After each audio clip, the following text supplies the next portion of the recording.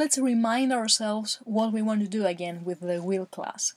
We want to take the real number that the user has given to us and print on the screen the circumference and the area of the wheel that we have constructed based on the number that the user gave us. We use that number as the radius of our wheel. Excellent. So how are we going to compute the circumference, for example? Remember, what is the circumference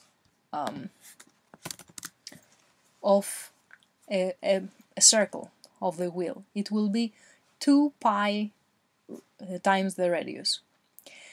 One first note: how are we going to write down pi? Should we, for example, use a number 3.14 as a good enough approximation? The answer is that in Java there is a class, the math class, which I will bring up right now, which, like the scanner class, is already written for us. We don't have to try to define it from scratch. This class contains not only methods, like the scanner class, but also useful fields. For example, it already defines for us a constant, which is named pi, and has a good enough approximation to the real pi. So what we need to do in our program is not use 3.14 or anything else that we may come up with, but say math.pi, and notice that P and I are in capital because of the convention that we are using in Java, that constants are written in uppercase. So whenever we say math.pi, the compiler will know what we mean, and it will be the pi constant. So the formula that we want to have is 2 for the circumference, 2 times math.pi times the radius of the wheel. So one way we could do it, we could say that this is the real number. Let me give it the name C. That is the circumference, right? D is the variable that the user gave us.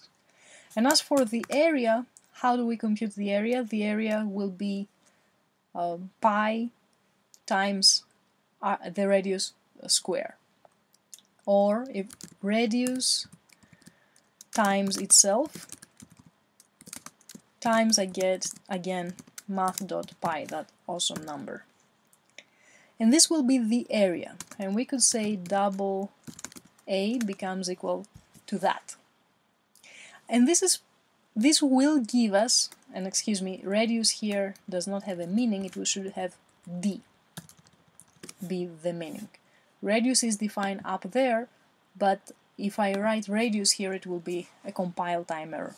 We will see in a little bit how that is related.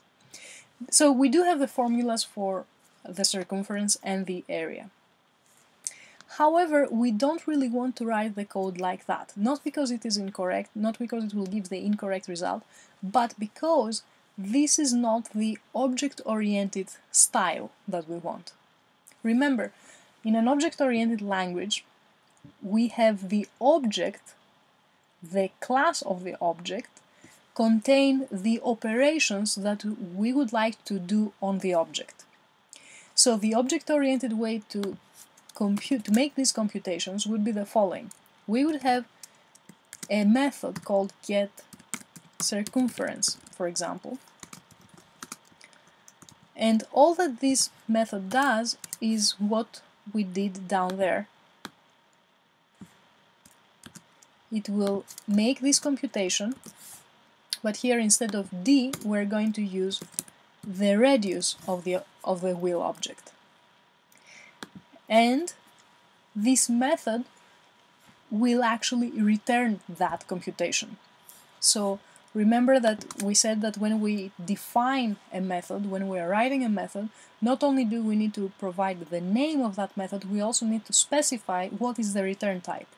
And in previous examples, in the robot example, we saw the method speak, whose type was void. It meant that it did something, but it did not directly return something to the caller. Here, the getCircumference is actually returning the result of the computation. So it returns a value that is of type double. So the return type of the getCircumference method is double. And when a method has a return type, inside the body should also have a return statement. Return is another reserved Java word. So here we say return this particular computation. In a similar way, we are going to have the getArea method that will be returning this time, as you can expect, the other computation, that we just did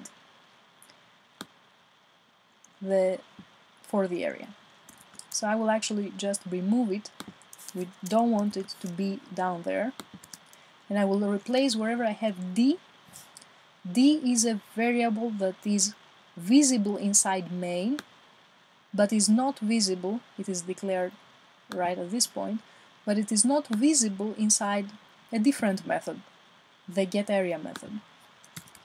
What is visible is the variable radius that is declared inside the class. So radius times math.py, and again it needs to have a return, the return keyword to return that particular value of the computation. So now what we would have to do in the main method, we actually don't need to print the value D that we just stored. We did that to make sure that we have used the scanner correctly. We do want to print something different. What will that be?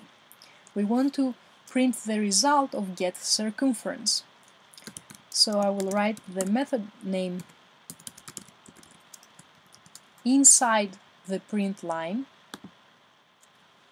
inside the parentheses for the print line, because the getCircumference, I can treat it as a double because it returns a double. I can treat it as a real number in the same way that I had put before print line D, which was something of type double, a real number. In the same way I can put inside the parentheses a method call, because that method returns something that is of type double. The only difference is that I need to put it through the W object. I cannot just say getCircumference, I want the circumference of this particular wheel object that I have just created.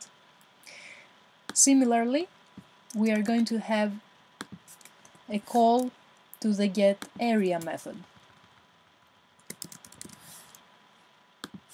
for, again, this particular object. We are going to save the file and bring up the terminal in order to, again, compile the wheel class. Make sure that it doesn't have any mistakes that might happen here. If we were using variables that were not visible, for example, if I was using here the name D instead of radius, that would result into a compile time error. And since we have now compiled it, let's also run it and see what will happen. We will get the correct numbers back. Please provide a real. Let me give something simple so that we can actually make sure that the circumference and the area are correct.